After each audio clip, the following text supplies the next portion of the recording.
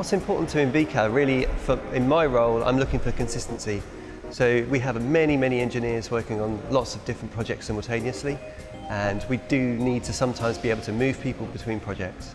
So it's very important for us to have a consistent basis so that everyone knows, everyone can quickly set up on the next project, whether they're new to the project or coming back to the project, so they can fully be productive very quickly. One of the key things we were looking for is we have a QA team, and we like to be able to build a feature and have it QA'd and approved by the client. So in order to do that, if you've only got a sort of a dev stage production kind of setup like we would have had previously, it's really hard to do that because there's a lot of competition trying to get everything together all at the same time, and sometimes that might only happen every couple of weeks. So now we're in a situation where we can have a branch basically spin up for a specific feature just as soon as the developer's finished it, and we can be straight into QA. So it improves our workflow significantly. It improves the visibility for our clients so they can see what's going on, and they can test stuff as well, so they can move through the process more quickly.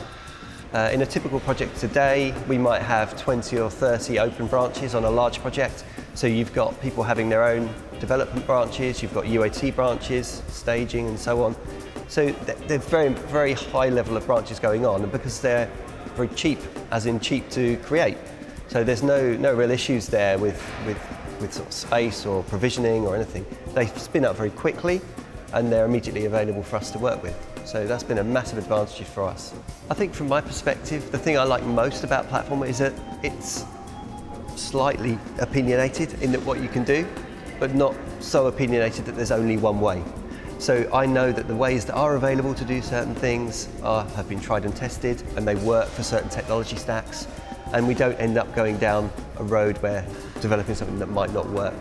So that's the thing for me, which might not seem to be the most important feature, but for me that's a really important thing.